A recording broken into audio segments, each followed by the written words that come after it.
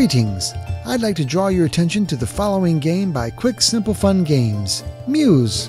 This game, published in 2017, was designed by Jordan Sorensen and has gorgeous artwork by Apolline Etienne, Andre Garcia, Daniela Giubellini, and Kristen Plaskow. The rules are easy, so let me show you how to play. Shuffle these large masterpiece cards and place them within easy reach. Shuffle the smaller inspiration cards and place them near the masterpiece cards.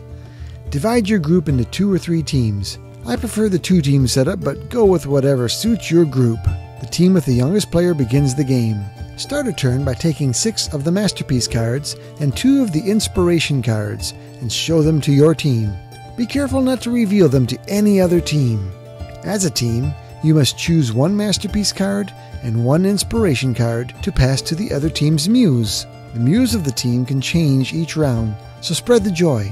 The muse now reveals the inspiration card for all to see, but keeps the masterpiece card secret from the rest of her team.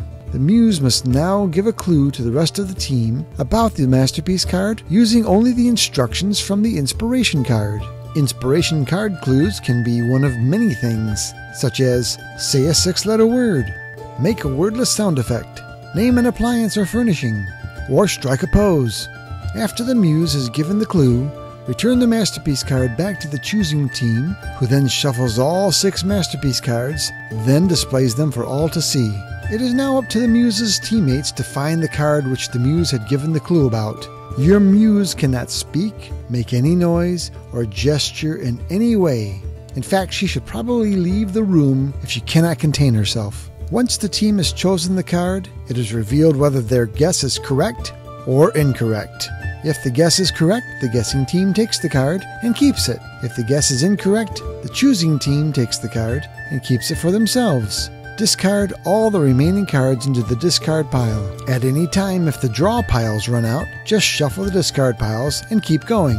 Now it's time for the next team's turn. Start the new turn just as before and keep playing. Now the first team to collect 5 masterpiece cards is declared the winner of the game.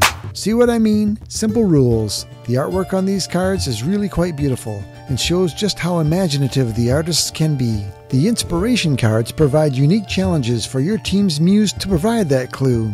So what if you don't have a whole party of people to play with? If you are playing with only 2 or 3 players, you can refer to this card for alternate cooperative playing rules. This game is recommended for up to 12 players, but in the right situations, it can probably handle any group size you have.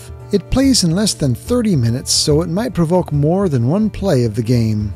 I hope this video helps you to understand how to play Muse.